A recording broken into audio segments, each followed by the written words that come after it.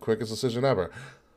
We got tag teams to wrap up WrestleMania as well. Be SmackDown Tag Team Champions, the Usos versus Rick Boogz and Shinsuke and Nakamura happening on Saturday.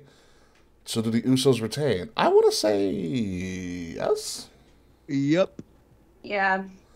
I am more interested to see if this might actually kick off Saturday, just because of Rick Boogz playing guitar, and that would make sense. You know, hello, my name is Rick Boogz, and have a bunch of people say Boogz. And I'm here to sing America the Beautiful.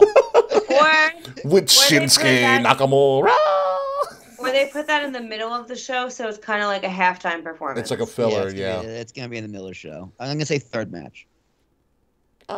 Yeah, third match is good. I would say opening or smack dab in the middle. No, you don't. You put shows to smack them in the middle. I think Saturday. Becky Bianca opens. I think that'd be a good way to start. Mm-hmm. I like that Becky and Bianca opens.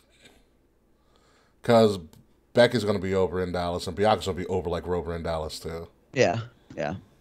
That'd be a dope way to start. Set the pace and make Charlotte and Becky Charlotte and beat them. Name? Yeah.